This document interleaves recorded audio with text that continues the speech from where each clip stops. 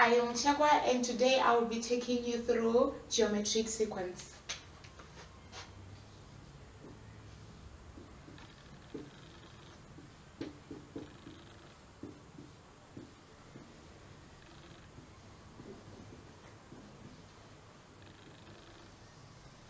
With geometric sequence, there are a few things that you will always see in all the questions. Things like Tn, which means the nth term. A, which is the first term. A is our first term. Sorry guys, let me just see this there. A is our first term. R is our common ratio.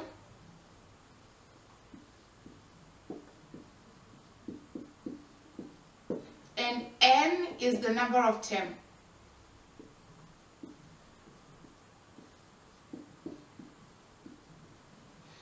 Then from here, what you also need to take into consideration is that to find R, which is the common ratio, R is equals to T2 divided by T1 is equals to T3 divided by T2.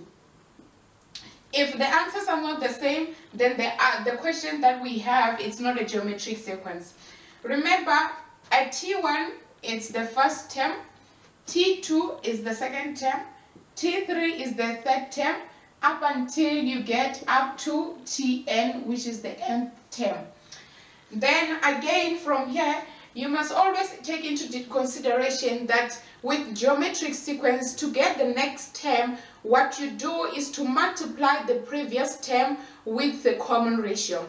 So for instance, to get, if our first term is equals to A, of which remember A is equals to is our first term.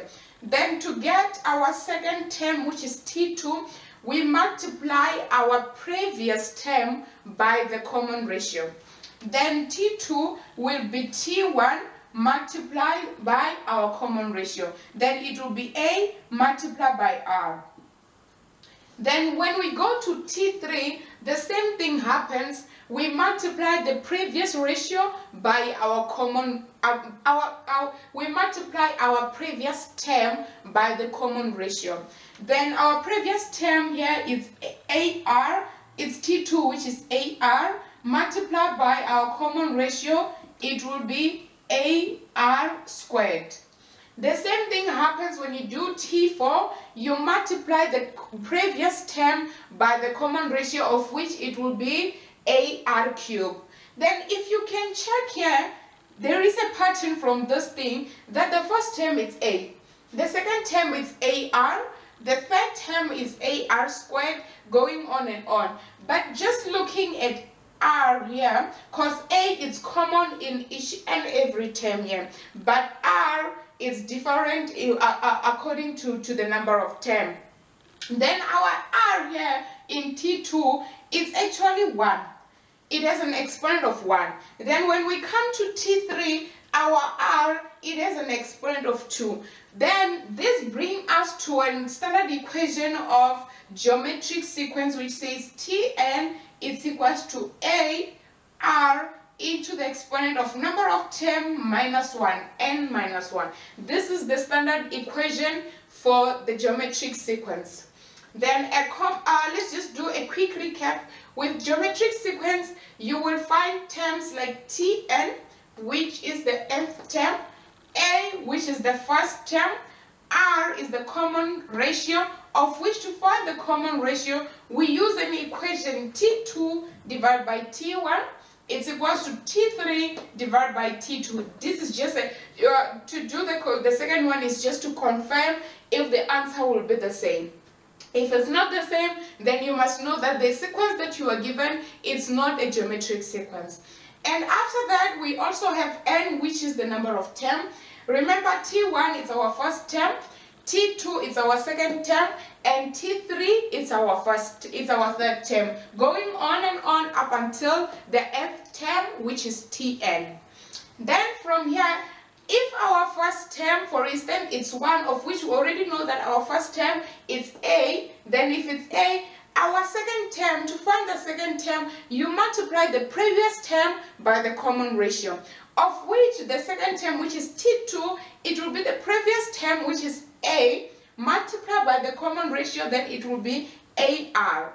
Then going forward to the third term, it will be the previous term, which is T2, multiplied by the common ratio. Then it will be AR multiplied by R again, which is the common ratio, and it will give AR squared. Then we can actually come up with an equation from there that to get the number of term, you must say Tn is equals to A, which is the first term, multiplied by R, which is the common ratio, to an exponent of number of term minus 1. N is the number of term minus 1, of which you can see that it was the common thing here. R, there's no R because this one, the first term is always A. And when we come here, our R, it has an exponent of 1, of which it was in our second term. So it was 2 minus 1 to give 1 there. Then the same thing happens to T3. It was 3 minus 1 to give 2 there. All right, let's do one example, then to just see how to apply these rules into in a question. All right, for example, we are given a term. We are given sequence 2, a sequence of 2, -6, and 18. So we only have 3 terms in this sequence. This is our T1, remember? This is our T2, this is our T3. Then the question says we must find our Tn, the equation for the sequence. So our Tn, remember, our standard equation is equals to AR n minus 1. Then remember our A, it's our first term, of which from the sequence that we are given, our first term is equals to 2. Then our R, which is the common ratio, we find it by saying our T2 divided by T1 is equals to T3 divided by T2, of which our T2 in this question is -6, our T1 is 2, and then our T3 is 18 divided by -6, of which both they will give us -3. Then our common ratio is the same. This is just a confirmation that our sequence is actually a geometric sequence. Then going forward to find Tn, we just substitute A, which is equals to 2, and our R, which is equals to -3, into the standard equation, which is Tn is equals to ARn minus 1. Then it would be our A is equals to 2, our R is equals to -3 into n minus 1. Then this is our Tn. This is our equation for the sequence. Then the second question says we must find T20. With T20, we are now actually given the number of term, which is n. Then instead of n in our equation there, we must then now replace it with 20 to get the T20. So it will be 2 multiplied by -3 into an exponent of 20 minus 1. Then from a calculator, using a calculator, you go -3 into an exponent of 20 minus 1, which will give us some big numbers. Multiply by 2, it will be, the answer will be -2,3 into a notation of 10 to the exponent of 9. Then this is our answer.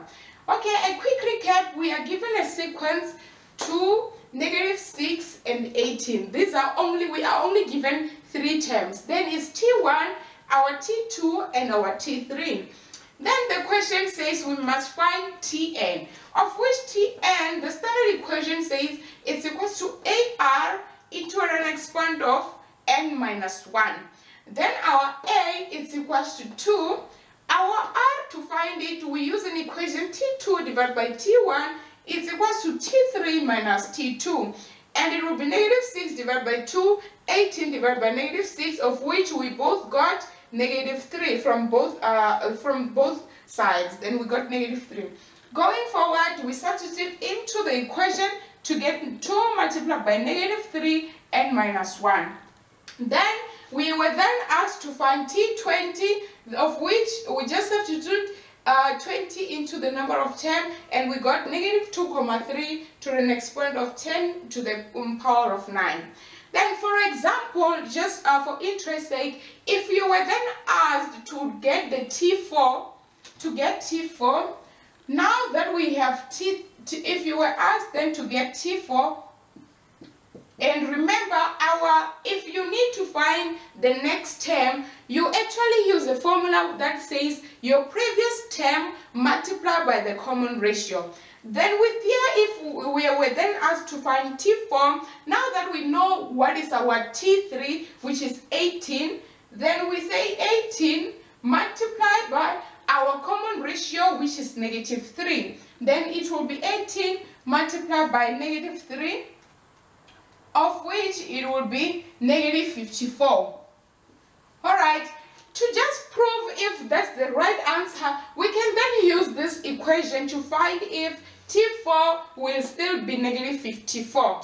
Then let me just use this space right here. Right here, I'm just making space. It will be Tn is equals to 2 into negative 3 into exponent of 4 minus 1, of which it will be 2 into negative 3, and exponent of 4 minus 1, it will be 3. Then going into a calculator, it will be negative 3 cubed multiplied by 2, negative 3 cubed multiplied by 2, of which indeed it does give negative 54. So both equations, they still work to give us the right answer. This one here, what I did is to take, remember we have our previous term, which is 18. So to get the next term, we use the previous term multiplied by the common ratio, which is negative 3. And then we got negative 54. But then to prove that this is the right answer, we now then use this equation here for the sequence to find out if really the negative 54 for T4 is correct. Then we use that equation here to get our T4, which indeed it gives negative 54. Alright, I hope you guys enjoyed this session, and you will subscribe to my YouTube channel Maths XYZ so that you can get daily notification when we upload videos. And if you have any questions about any mathematical session, you just drop it in the comment note and we'll get back to you. Thank you.